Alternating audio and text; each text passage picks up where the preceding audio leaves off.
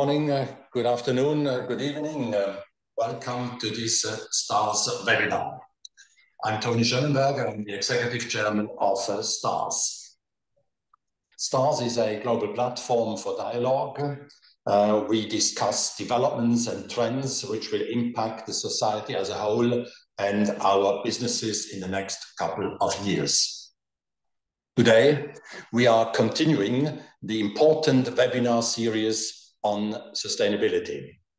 We have the great privilege to talk to Dr. Janez POTOČNIK. Janez is the co-chair of the UNEP International Resource Panel, and he is the former EU Commissioner for Science and Research and for the Environment. Janez, thank you very much for joining this session. We very much look forward to your insights on risks and opportunities of resource management. I want to introduce you now to our moderator, Dr. Gordana Kierans. Gordana is a former professor of international business. She is now managing partner of her consulting company in Croatia. One focus of her work is the circular economy. And in addition to that, I'd also like to say that she's the president of the STARS Southeast Europe alumni chapter. Gordana designed this important series of 6 webinars on sustainability and the circular economy. And she's also moderating these sessions. Gordana, thank you very much again, and the floor is yours. Thank you, Tony, for the introduction, and good morning, good afternoon from me as well. Of course, warm welcome to Janez. We are very pleased to have you, and a warm welcome to our audience from around the world. This series is called A Multifaceted Path to Sustainability. As the name indicates, there is no one path. We have to look at sustainability from different perspectives. Today, we take the opportunity to talk about resources. In the last webinar, we looked at systems thinking from a theoretical perspective. This time, this is a more applied approach to the resource system and the challenges we are facing in this system. So, Janez, I would like to start with my first question. And of course, you as the audience are invited to join in with your questions. You have the Q&A opportunity down below. Janez, at the World Circular Economy Forum in Helsinki in May this year, you made a statement. You were a keynote speaker there. I recall you saying, we speak about the circular economy is something in the future.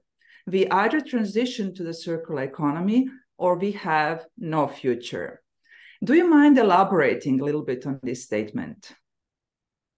Actually, I was saying the future will be green or there will be no future. But yeah, circular economy, it's, as you will hear also from the presentation, which I will do, it's for me a kind of something very much natural, because it's actually the oldest concept on the earth, because all nature is organized in a circular way. So nothing is lost, everything has its purpose. So the real question behind it's really, do we consider ourselves as part of nature? And I think it's pretty no-brainer that organizing ourselves in a way that we do not lost precious natural resources, which are, of course, limited, it's a logical and important way to go. Because using those resources, as you will hear, has quite a lot of side effects and consequences.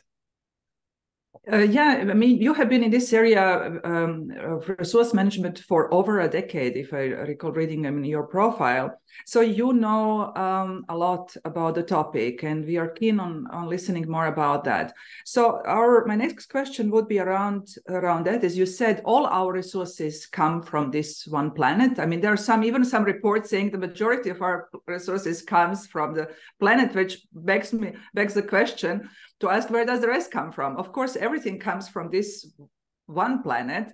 There's no other option. There's no planet B. So for us, it's interesting to see from your experience over a decade in this area, how things have changed, how the resource consumption has accelerated exponentially, but also for our viewers who work for companies, how can companies brace themselves for these challenges? And I think you mentioned you have a presentation about this. Yeah, quite a long one. But it's a lot to share, so I'm looking forward. It's a lot to share. Yeah, I will be, Gordon, I will be just start sharing my screen, and I think we will have quite a lively debate after that, because I firmly believe it's challenging enough to be attractive for the discussion. I would just like to have your confirmation that everything is okay on the screen. I can see. Okay, super. So let's start by leading you through the story of resources, but starting with a simple thing. Nothing is new and unknown. Unfortunately, it's just happening faster than expected. So if I go very quickly through the polycrisis in which we are living, you know, the population growth, we will be more than 9 billion in the mid of the century. But just to remind you that in 1972, when the Club of Rome, by the way, I'm also the member of Club of Rome, has released their limits to growth, there was 3.8 billion, so less than half of the population which is currently on the planet 50 years ago. The world richest 1% have more than twice as much wealth as 6.9 billion of the people, and 22 richest men have more wealth than 326 million women in Africa. We throw away 1/3 of the food we produce. More than half of the cities which are expected to be built till 2050 still do not exist. And China has just in 3 years used more cement than USA in the whole 20th century. In the biodiversity area, WWF report is basically saying that our planet's wildlife populations have seen a 69% drop on average since 1970 in the last 50 years. 1 million of plastic bottles are bought every minute. 9% of that plastic is recycled, 12 incinerated. So actually around 80% is still ending in landfills or environment. And you have seen what are the consequences of the COVID. So there are possibilities like we have faced, which actually force the whole population and the economy in a lockdown. I will not talk about climate change because I guess there is no need to convince you after this recent summer which we have faced. So this is actually the picture of the recent summer. So it's pretty worrying, as I said at the beginning. The things are unfortunately going faster than one would expect. And if you look to those who are benefiting most, so that's on the upper part of the screen, and those who are most vulnerable due to the climate change, we see that it's pretty unbalanced story. So that was a very nice invitation from the European Investment Bank to the conference, European Conference on Community Disaster Preparedness, the elements of disaster. So training for the disaster preparedness is here, which means that we basically know what is happening. We were already in 1972, when the limits to growth were released, we were warned that unlimited material growth and consumption on a finite planet would eventually lead to the collapse and decline. And the recent publication, which is called Earth for All, it's 1 year old, it's basically talking about two potential scenarios. One is too little too late, and I guess it's too little too late to talk also about that. The other is the giant leap, the fastest economic transformation in history. And for me, two most interesting outcomes from that scenario are basically two. One is that we will see the negative social tipping points before severe environmental tipping points will be reached. And the other is that even in the giant leap scenario, climate change stabilizes only at below 2 degrees. So we are practically already above 1.5 degree, and it's very difficult to talk seriously about that anymore. So the future has already arrived, and unfortunately, it is called present. Which leads me to the main challenges, and here I will start in my own country, Slovenia. Some of you might have heard about our most famous philosopher, Slavoj Žižek. he was in his own way very nicely saying it's clear that we are approaching the ecological and digital apocalypse, but we should not lose nerves. And he continued even more in his own way, everything under heaven, it's in utter chaos. The situation is excellent. But let us look where actually the problems lie. So I'm pretty sure that some of you have heard about this donut approach. Donut approach talks about basic human needs, which are inner part of the circle, which are expanding, and of course, outer planetary limits and boundaries. The green part is a safe operating space in which we are living, and it's unfortunately shrinking. So when you look to the evaluations, this was the beginning, but the recent one is actually this. It was published just a few days ago, where for the first time, all 6 boundaries have been evaluated. All 9 have been evaluated, and we are crossing already 6 planetary boundaries.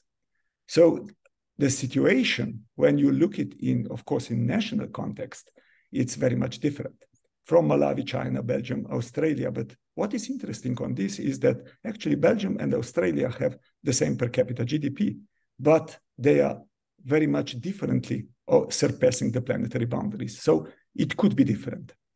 And if we would look to if we would try to pack all the countries of the world in one slide, one could say there are countries which are, of course, not meeting yet social thresholds, but not also transgressing planetary boundaries.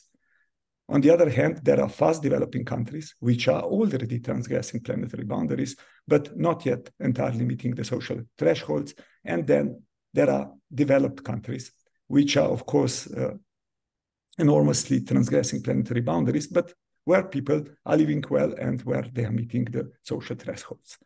Klavo From has nicely explained that we have moved from so-called empty world, which was dominated by nature, to the full world, which is now dominated by humans.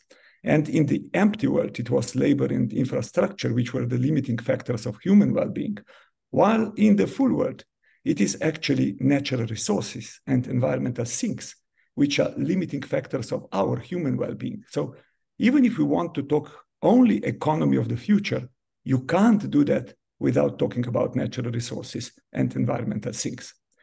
So for the first time in human history, we actually face the emergence of a single tightly coupled human socio-ecological system of planetary scope. So we are more interconnected and interdependent than ever we have been, our generation. Just think about everything which is connected with the climate change, which was connected with COVID, which is connected with internet, which is connected with global trade. And I could continue.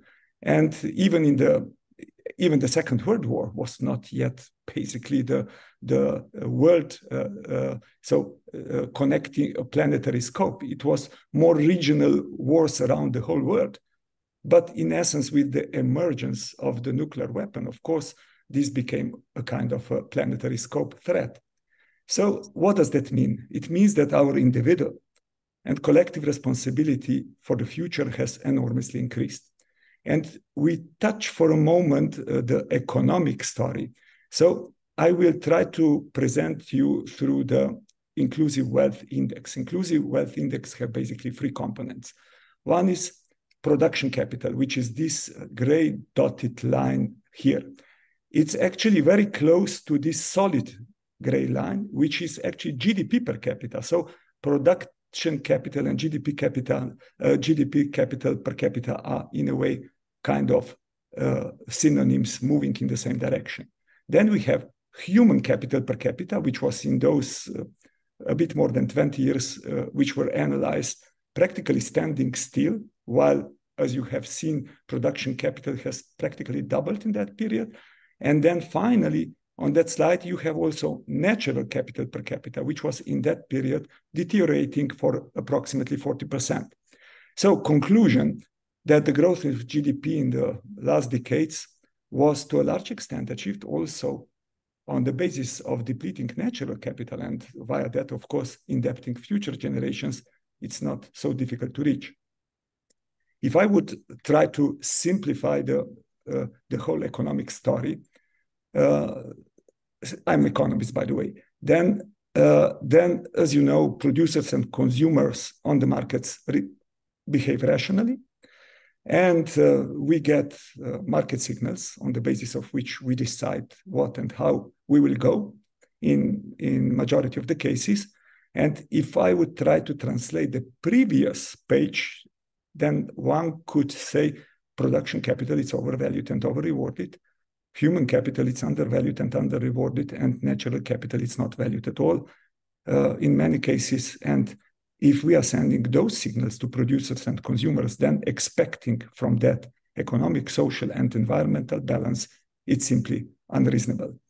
So this leads me now to the story of the International Resource Panel and to the resources and their importance. Let me start with something which is not really the IRP, but still, this is the biomass of animals. And you could see here on the bottom humans. So we are a minor part of the biomass of animals. But if you compare the biomass of animals with biomass of life, then you can see here plants, viruses, fungi, bacteria. Animals are a pretty small part of that picture.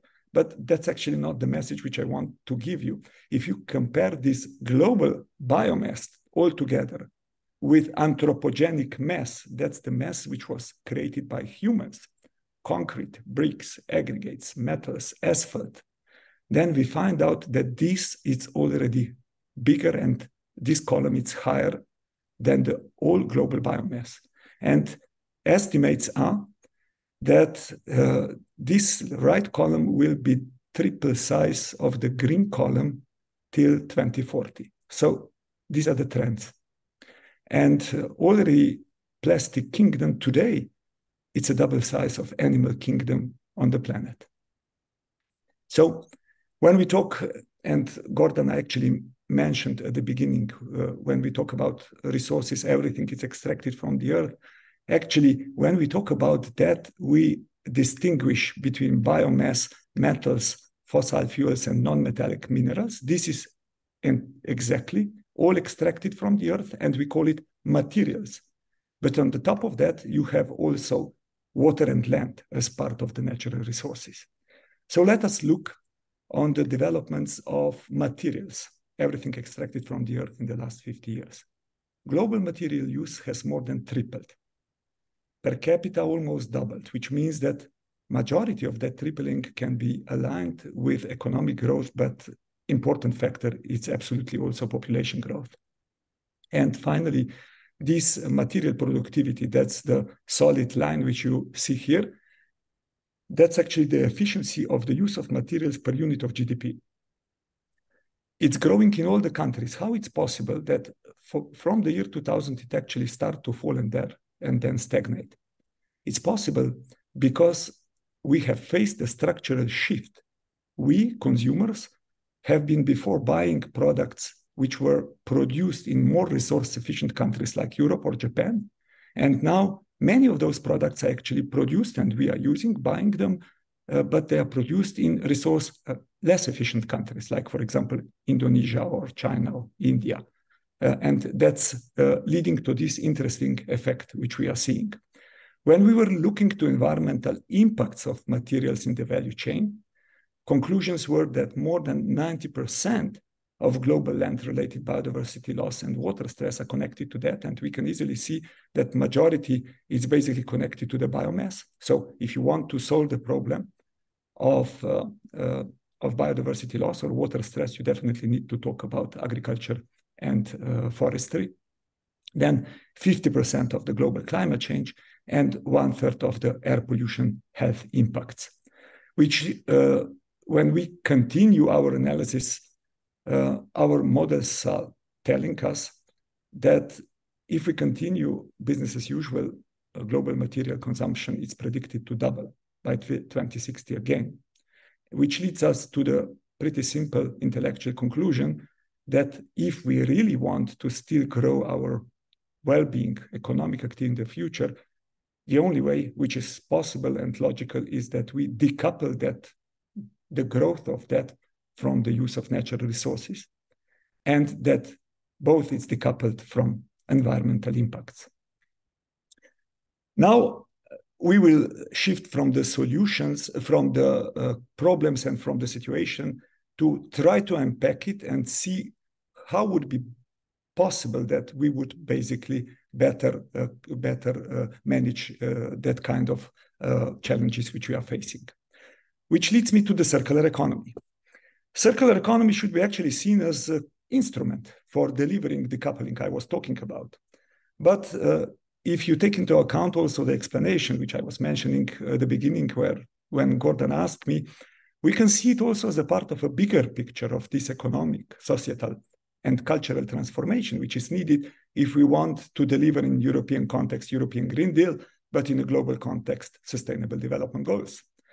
There are many different ways how one can explain the circular economy, and there are many different layers of circular economy, from recycling strategies up to reuse, repair, refurbish, remanufacture, repurpose recycling strategies, to reduce strategies in manufacture and use, to finally the strategies which actually focus on refusing, rethinking, which are, because they are not too economically attractive, often overlooked, but they are crucial for effectiveness. Actually, they are not economically attractive from the first sight.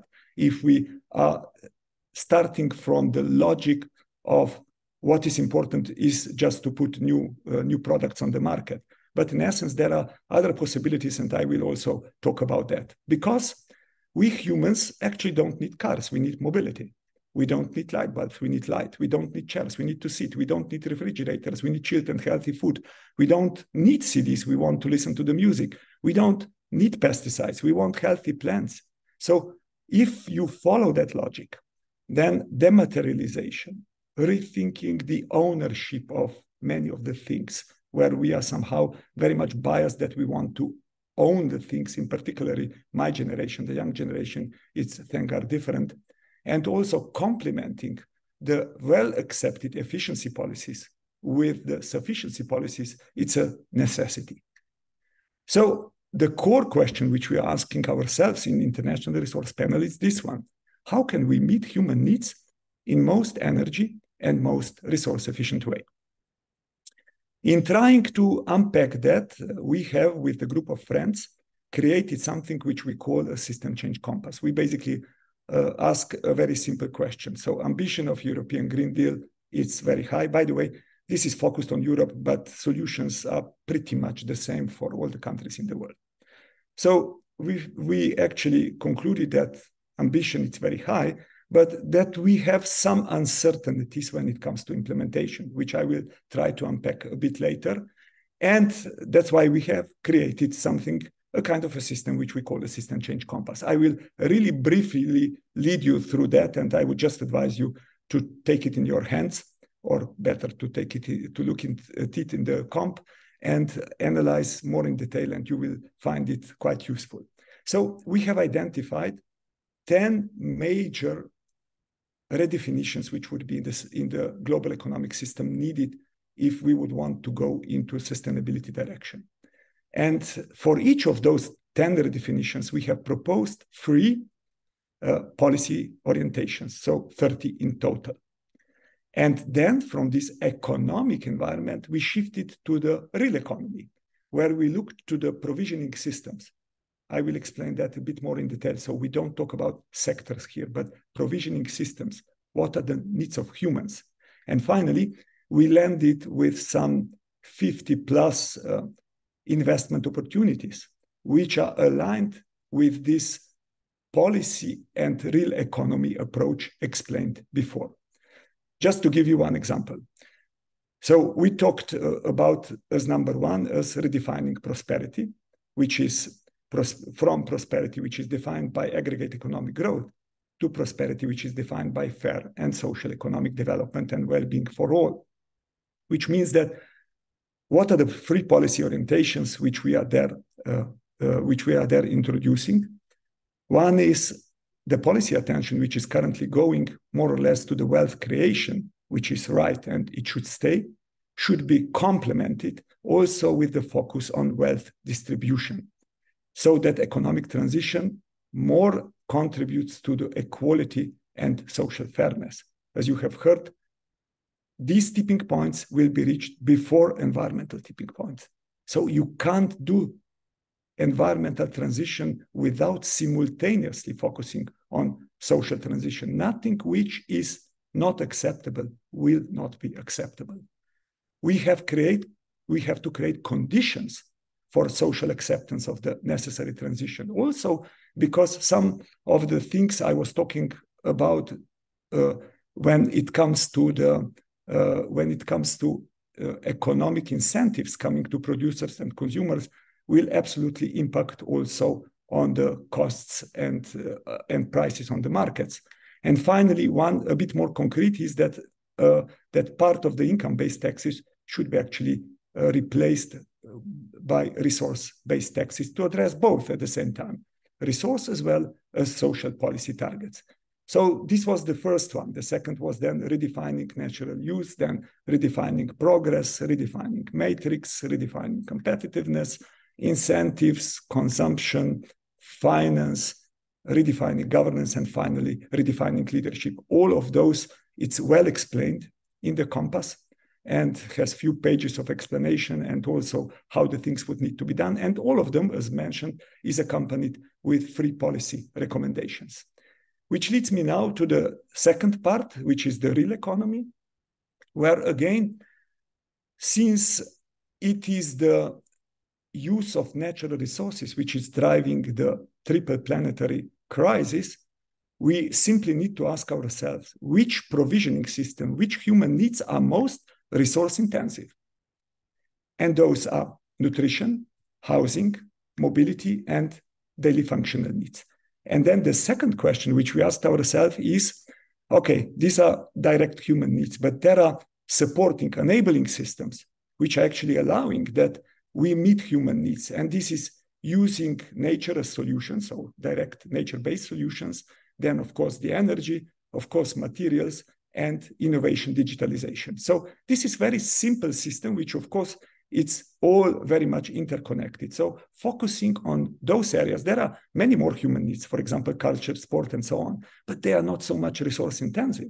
And I think it's essential if we want to be effective to focus on those which are using most resources and actually causing also most indirect effects which we would like to get to avoid.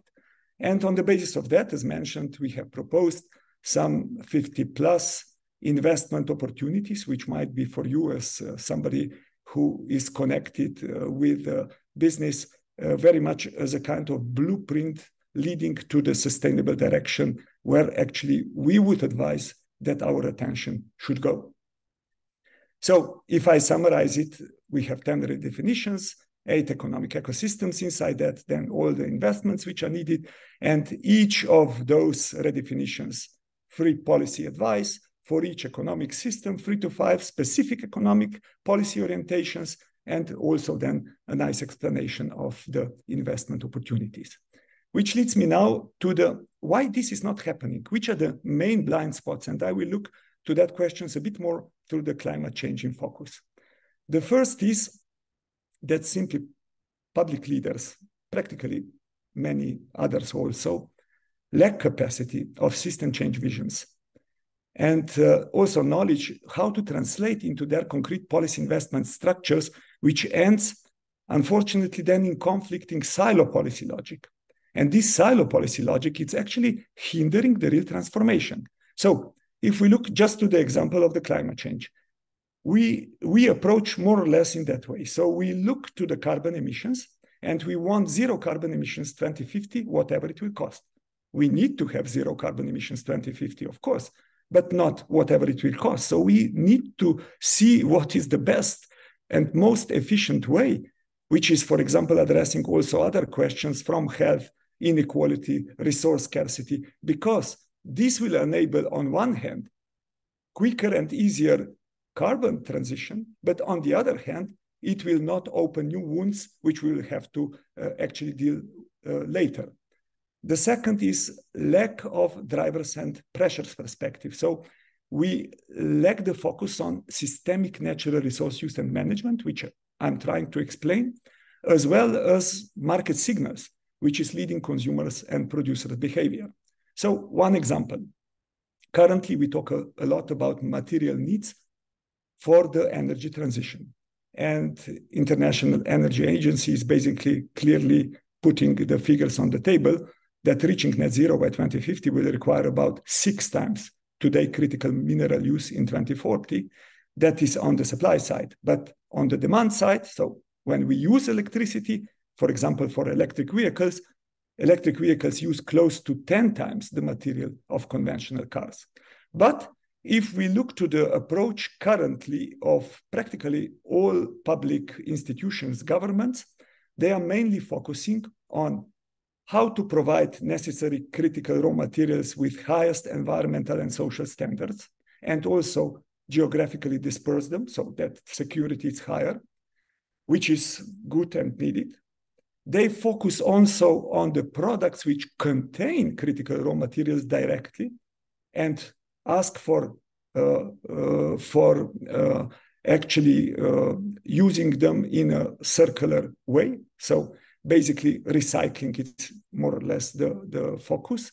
But none of them is actually looking how we would, in the first place, optimize delivery of resource-intensive human needs, and via that actually make the need for energy lower and the need for critical raw materials lower, and all in all, make the overall transition actually viable, not looking only from economic perspective what is needed and how to get it, but also simultaneously doing also the whole story of the decoupling, and via that addressing also the environmental questions. Which leads me then to the confusing market signals. I have explained them before. Current market signals simply do not incentivize sustainable resource use, quite about the opposite. So sending policy signals one way, saying behave responsibly, and then we have many laws, many regulation. But unfortunately, market signals sending us in another way is just creating confusion on the markets, not to mention a lot of lobbying by companies that fear to lose the profitable markets. So I think it's simply time to stop signaling to producers that destroying natural capital is free of charge. And it's time to stop contradictory messages to consumers where we're asking them, you should behave more responsibly, but on the other hand, sorry, you will pay double price if you want to have, for example, a food with a low environmental impact instead of the reverse. This is the most typical thing which is telling you everything. I call it the global hypocrisy indicator. These are data from IMF.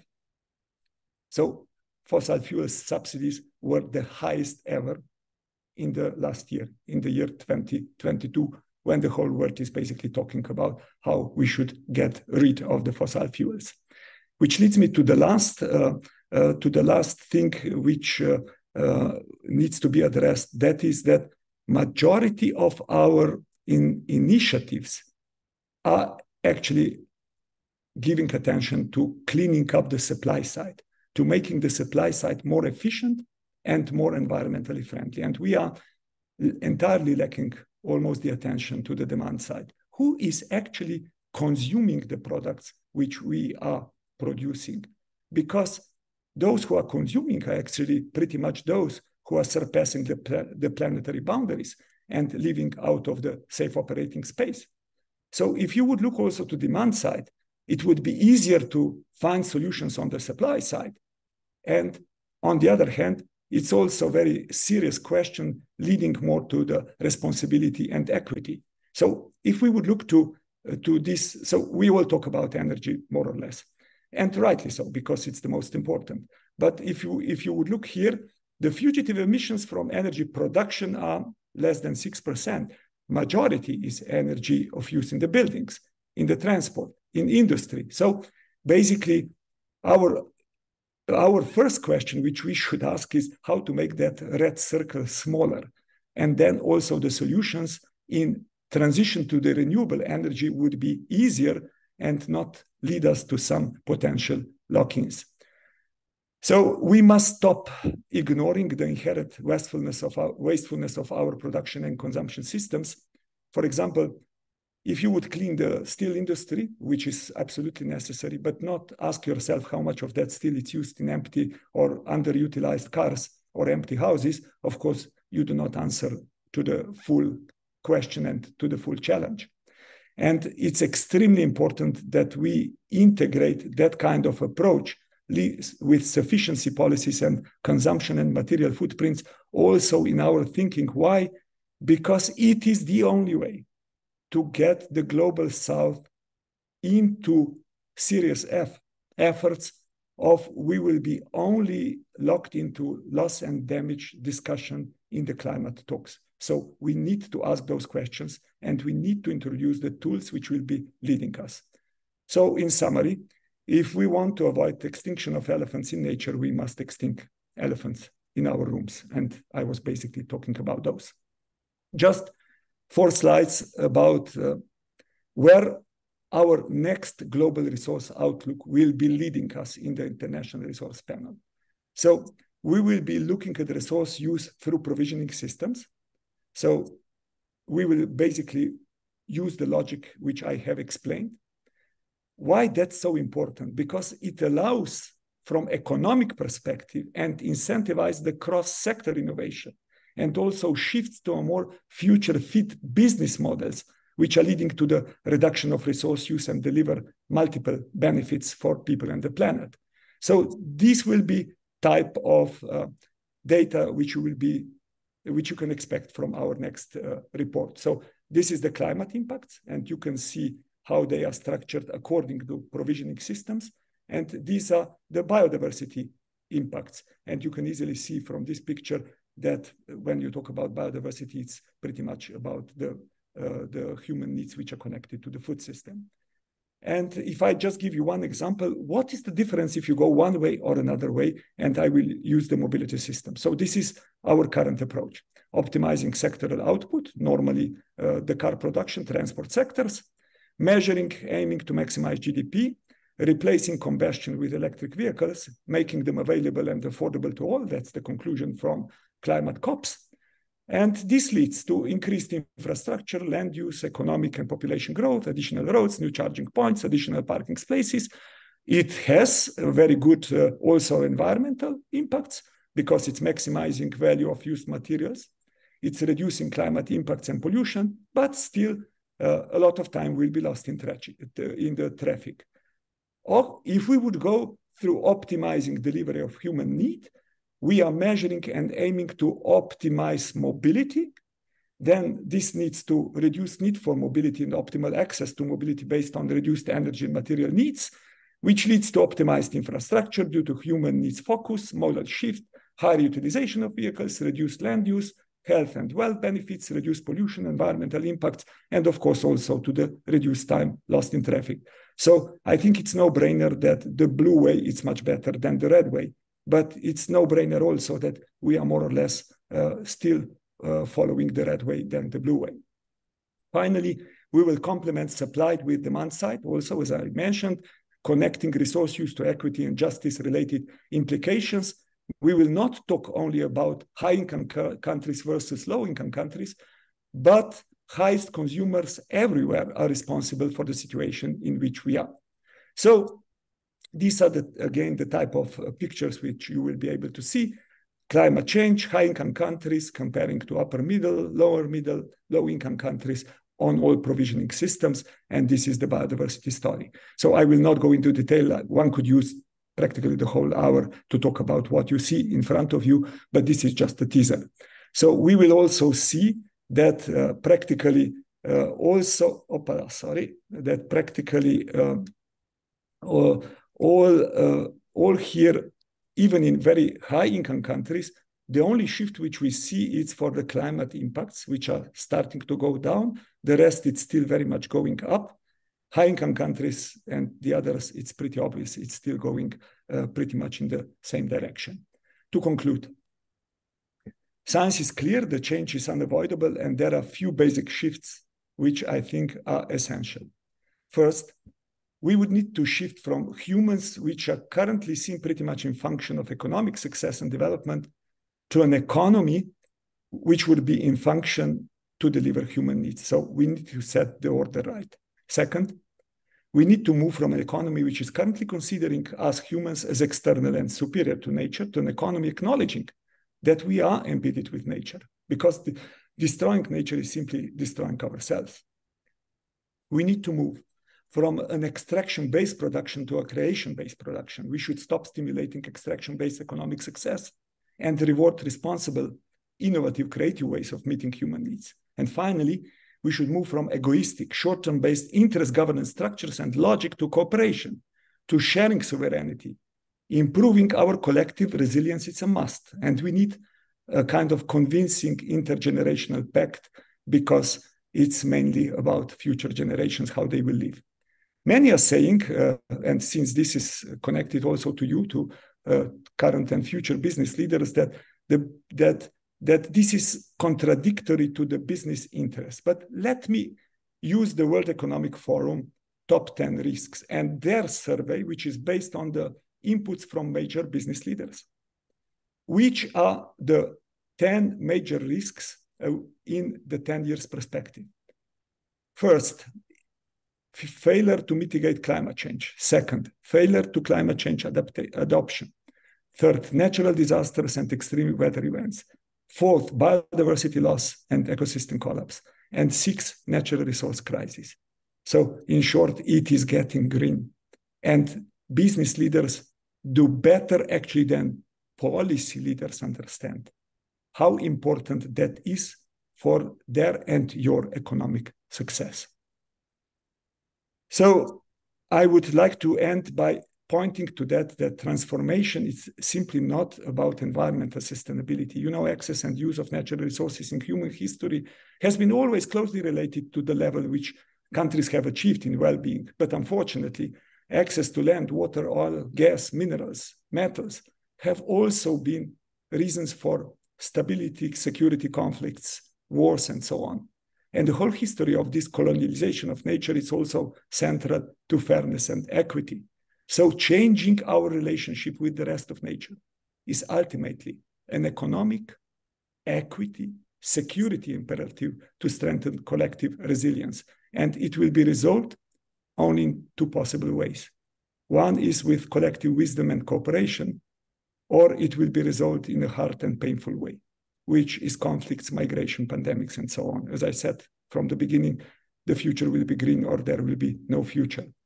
Ending with two quotes, and I think that Gordana will like this most because it's coming from the Alan Ford, that is most famous comics from ex-Yugoslavia, which is nicely explaining the current rules of and established practice where the economic system in which we are living are leading us.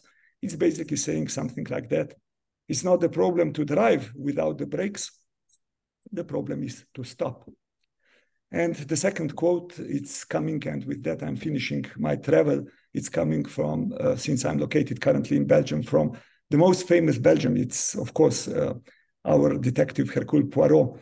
When he was once asked why he is speaking about himself always in the third person, he replied something like that. If one is such a genius like me, like myself, it is very important to establish a healthy distance to himself. So yes, that is the major challenge of each generation which is living on the planet. Can we establish healthy distance to ourselves?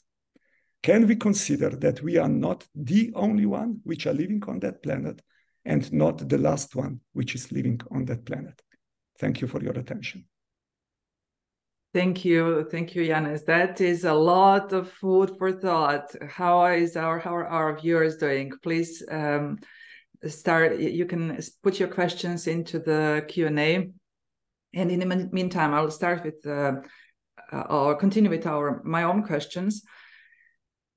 Yes, so the socio-economic or the social tipping points are or have been a problem even before, because for the first time in history, we have more people fleeing their country because of conflicts than ever before in human history. And these numbers were before the Ukrainian and Israeli Hamas war. So these numbers are going to get worse. Things you mentioned, of course, finance and the systemic vision, that our policymakers lack systemic vision. We discussed this in a previous webinar. The systemic vision also requires patience, because systemic change doesn't happen overnight. And we live in a world where we get the information at our tips every single moment. And in addition to that, you also mentioned financing, how much money goes into the subsidies for fossil fuels. I was just at an investor conference in Vienna last few days, I returned last night, and the circular economy is also treated still as a side notice because everything is about artificial intelligence. We like to distract ourselves. And of course, technology can help us. We have questions about that. But what I'm trying to say is you were involved in the European Green Deal and the Circular Economy Action Plan.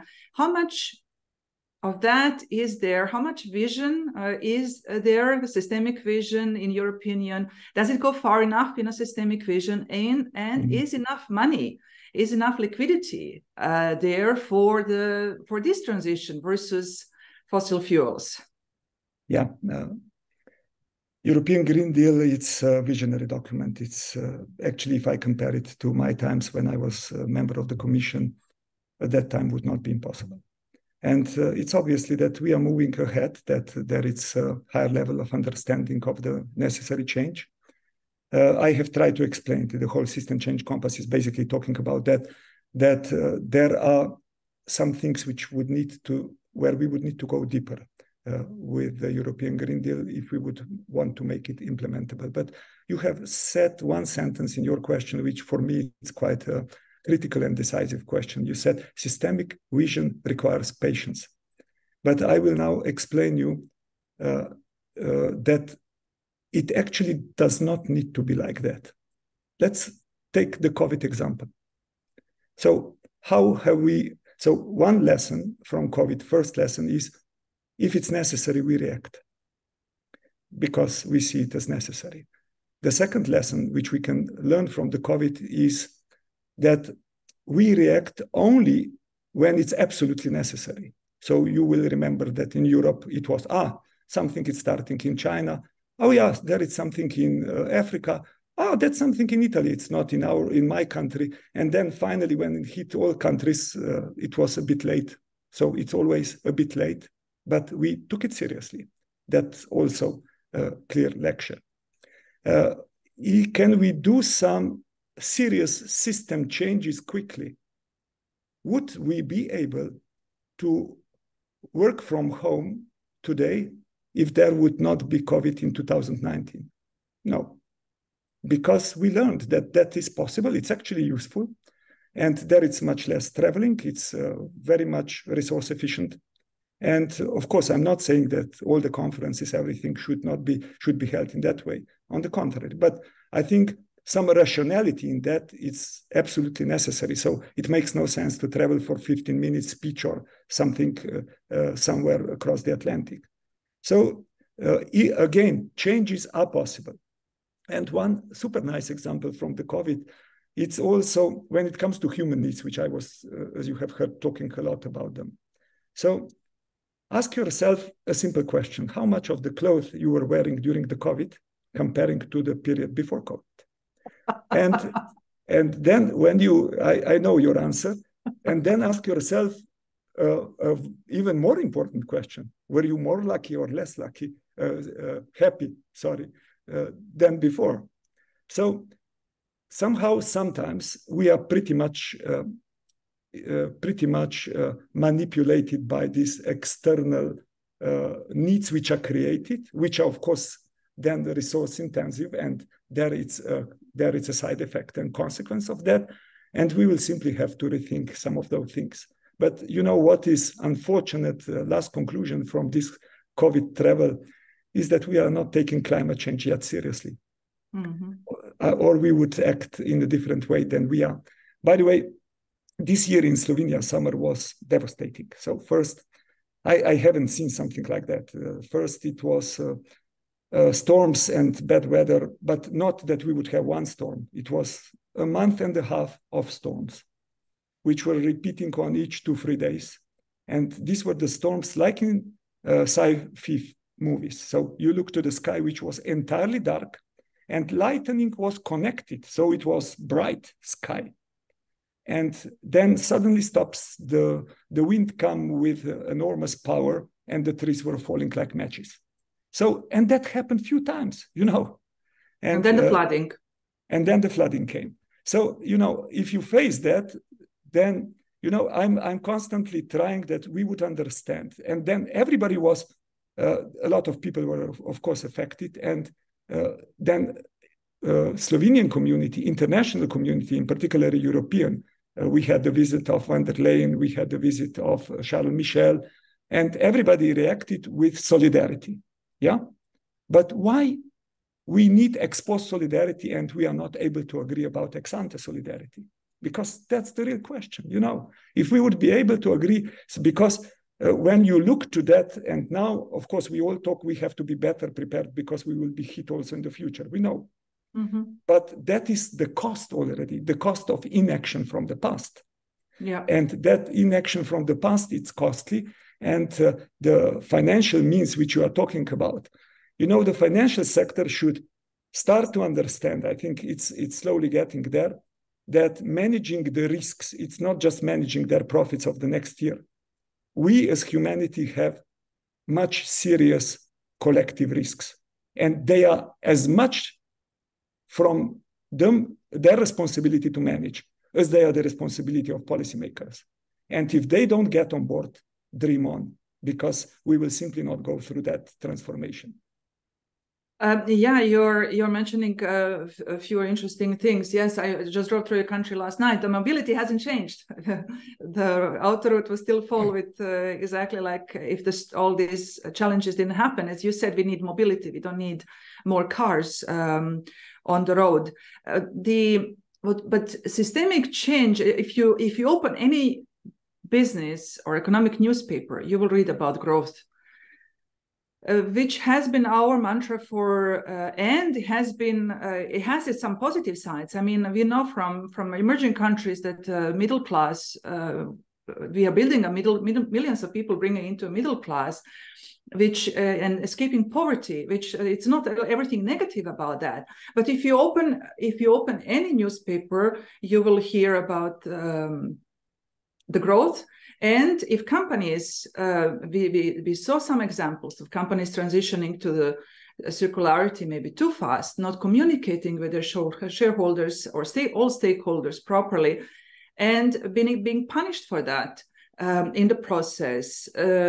So the stock price going down because they were not delivering enough growth for their investors. So there is a larger issue here for companies and for, of course, our viewers who are future leaders of these companies. How do we manage that within a system that is literally programmed for growth? Yeah, that's the essence of the problem. In 1928, when Kuznets introduced the GDP concept, he was clear that this is not the concept for measuring well-being. And we are still using it for the measuring well-being, basically. But basically, the GDP concept, it's measuring the amount of goods and services which we put on the market. So it's you are entirely right that a lot of the world, in particular the countries where these social needs haven't yet been met, need very high economic growth. And I think I would not even put myself into the degrowth camp because you, in particular, if you look at it from the global perspective, but in saturated economies like we are in the European Union, I think fundamental question would be, let us agree first that it is economic growth, it's important, and you said rightly that it's giving us many of the possibilities of, but I have very nicely explained in my lecture that all those needs could be met in different ways, which doesn't mean that also one would be in economically worse position. So and I think, the problem is that while we are behaving rationally on the short term, actually this rationality on the long term, it's entirely irrational. And it's leading us exactly where we are. Yeah. And I think if I give you just one nice example, I have a refrigerator here behind me. So it's my property, yeah? So when we can prove with the figures that the refrigerator which you are buying today, it's actually lasting less than it was the one which was bought 30 years ago. Yeah. Or washing machine or whatever. So producer is creating their profit on the basis of amount of refrigerators which are sold to consumers. And of course, it's not interested that they last longer as necessary. In a way, this is, of course, somehow a kind of agreement between the producers. And it's also not interested that it's repairable, that you can upgrade it or whatever, because in many cases, repairing it is more costly than buying new today. And of course, this has a consequences on the amount of the resources which we are consuming, and on the impacts on climate change and so on. So imagine that refrigerator would not be my property, that it would be the property of the company still which has produced it. So suddenly this would be their cost, not their profit. And they would be interested from the very beginning to design it totally differently. So in that case, we would not need ecosystem eco design directive as we all want it in European Union, and we see it as an efficient tool. If the market would actually work in the direction which would from the beginning incentivize producers to design the system in a different way, so that it's less, but they would be still selling me, by the way, for example, 10 euros for cooling my food. But that doesn't mean that their profit would be low. Yes. You know? So a lot of those things could be done, which would actually lead us to the world which is different than today, which could still incentivize producers, give them the possibility of profits. And there are many of those solutions. That's why you remember I was mentioning ownership as one of the problems. You know, also in housing, ownership, it's a serious problem. Because at least if you go to rural areas, a lot of houses are empty today. And you see how you can change that. If you would have more, I rather not mention the name social ownership, because it's immediately like it's something which is not as good as private ownership. But if we would have more of that managed with a bit of more public interest, so that somebody would take care that it's upgradable, that it's stone, that it's never empty, and so on, a lot could be saved. Yeah. So it's just of course it needs a different system, but currently GDP, which is our North Star, it's basically not leading us to North. Yes, there are several suggestions, but this has to be adopted globally. And of course, there is a lot of resistance to that. And as you rightfully said, I mean, companies need to generate profits. I mean, the first term of if we go back to the old term of the responsibility, first term is the economic responsibility. So to sustain itself as financially in the first place, because this creates jobs. And pays taxes, and so on and so on. So there are benefits to that. But when you mention the product as a service, there is an issue that we are facing in Europe, and this is a systemic problem that if we want to offer products as a service, they break in a process. But who is going to repair this? We have a law of repair in European Union, but we face the educational problem that we don't have enough people interested in repairing things. Listen, in my youth, it was different. Yes. And we had a lot of people who knew how to repair the things.